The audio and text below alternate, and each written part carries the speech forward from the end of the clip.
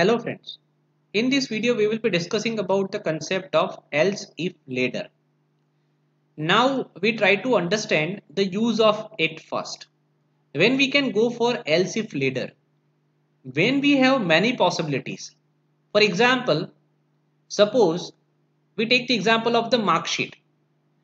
So student can have multiple possibilities. Like if student get more than 90%, we can say that the rank or the grade he's secured is A plus grade. If student is having more than 80, then it may be A grade. If it is more than 70, it is B plus. If it is more than 60, it is B. If it is more than 50, it is C. If it is more than 40, then it is D. And if it is less than 40, then it is fail. So in this case, there are many possibilities. Around 7 possibilities are there.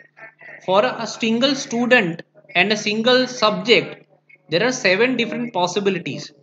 So if we will be using this with the help of, or if we will be implementing this with the help of if else and nested if else, the program will be very much complex because we need to put if else within if else within if else and so to reduce the complexity and to serve the purpose, or to select one option or one solution out of many solutions given, we are having the concept of else if ladder. Okay, now we look at the syntax first. So from syntax we can get to know that why it is considered to be label. Okay, why it is considered to be, sorry, why it is considered to be ladder. So you might have seen ladder. In ladder there are many sticks, okay, in between, and by using this we can able to climb somewhere.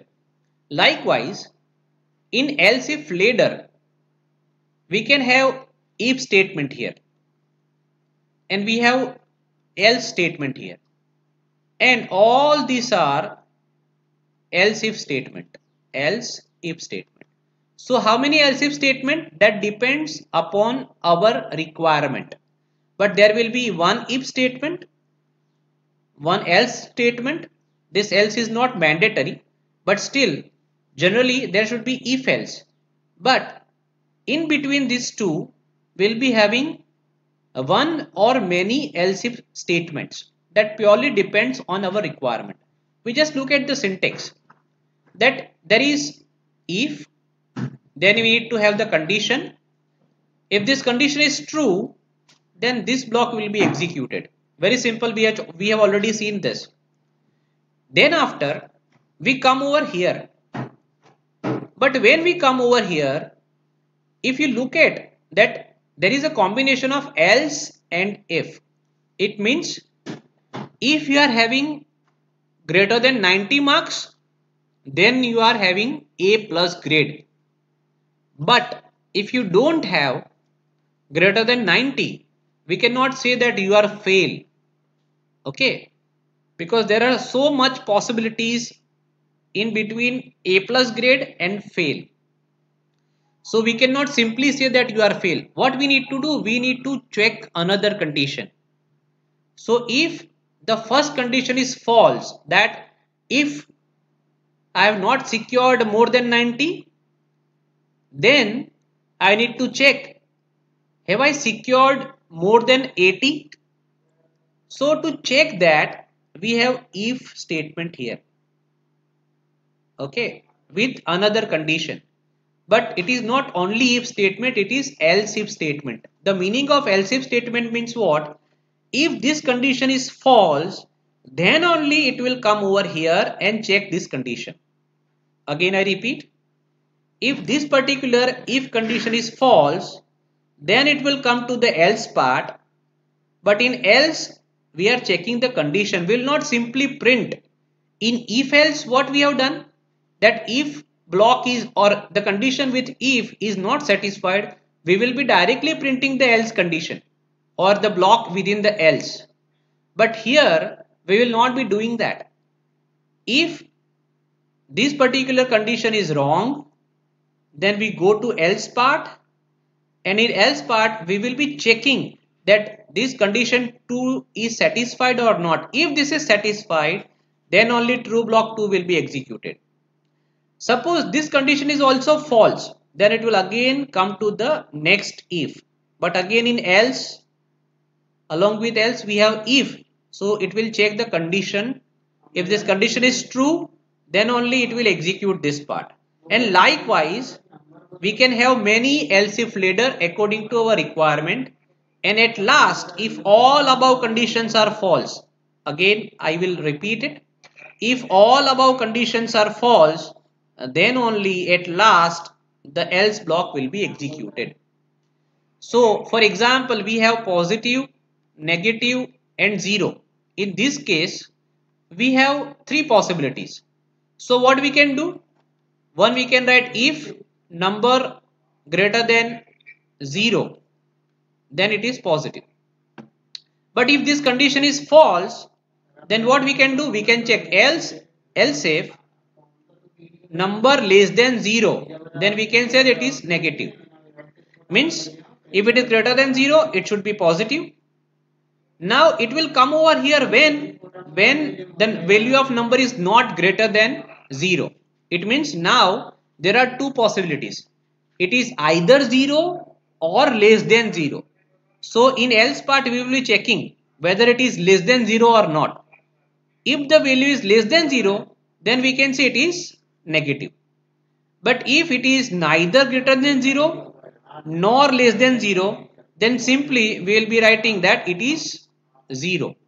Okay, because a number, if it is neither greater than 0 nor less than 0, then what is the case remaining? That is, the number is 0 itself. So in this case, there will be one if statement, one else statement and total three possibilities. So out of three possibilities, one is served with if, one is served with else. So how many are left? Only two possibilities are there left. Sorry, only one possibility is left. So we have only one else if ladder. I hope you are understanding. Again, we will be taking one example here. So it will be more clear for you to understand. So this is very simple example I am taking. That here we have how many options? We have four options. Okay, four options. One is A grade. When it is A grade? Greater than 80, it is A grade. Greater than 60, it is B grade. Greater than 40, it is C grade. And if it is less than 40, then fail, FF. So now total how many possibilities are there? Total four possibilities are there. So first of all, we'll start with if statement. The first possibility we are maintaining or we are managing with the help of if statement. We are writing that if marks greater than 80, so any value greater than 80, if it is true, then we'll be directly printing A grade. And then since this condition is true, this block and this block will be skipped, because see, it will only execute when this condition becomes false, because else is there. Okay, अगर ये आपकी condition सही है तो नीचे की कोई condition execute होगी ही नहीं, सीधा यहां से कहां चला जाएगा? It will come outer of the else if ladder block. लेकिन if the condition, this condition is false, then it will move to the next condition. It will move to the else part. But it is not only else. If it is else along with if. Why? Because this condition is false. It means I am not following into A grade. So now still there are how many possibilities? Three possibilities, that I can fall in B grade, or I can fall in C grade, or I am fail. So if this condition is false, even though there will be three possibilities, still there are three possibilities. So we cannot blindly say that you are fail or you are having B grade. We need to check out of these three which is true. So that we have put another condition here, that if marks is not greater than 80, it's fine. But whether the marks is greater than 60 or not, if it is greater than 60, then we will be printing B grade. Now if this condition is false, we will come over here. It means when we come over here, when this is false and this is false, means I am not having marks greater than 80, I am also not having marks greater than 60. So now still I have two possibilities to check whether I have more than 40 marks or I have less than 40 marks. So still there are two possibilities. So I need to go for if statement along with else if statement, and we need to check. It's fine that you don't have more than 80, you don't have more than 60, but do you have more than 40? So no, I don't have more than 40. Then this condition also becomes false. So first is false, second is false, third is false. So out of four possibilities, three possibilities are already not possible, or we can say it is false. Now how many possibilities are left? Only one possibility is left. So now we don't have any choice. If I am not having A grade, if I am not having B grade, if I am not having C grade, then it implicitly says that you are fail. आप कोई friend है तो उसको आप पूछते हो कि क्या आपका रिजल्ट क्या आया, 80% से ज्यादा आया? नहीं, उतना नहीं आया। 60 से ज्यादा आया? नहीं, वो भी नहीं आया। 40 से ज्यादा आया? नहीं, वो भी नहीं आया। तो आप क्या पूछोगे कि तो आप फेल हुए? We will not be asking like that. If it is not more than 40, हमको समझ जाना चाहिए कि वो बंदा फेल हुआ है। वैसे ही अगर आपकी ये तीनों कंडीशन फॉल्स हो गई है, then we need not to check for another condition. We'll directly print it is fail, because out of 4, 3 are already false. Then implicitly the fourth condition is, or fourth situation will execute. So that we have four options. So you can check out, one option is there with if, one option is there with else. So how many else if ladders are there? We have two else if ladders.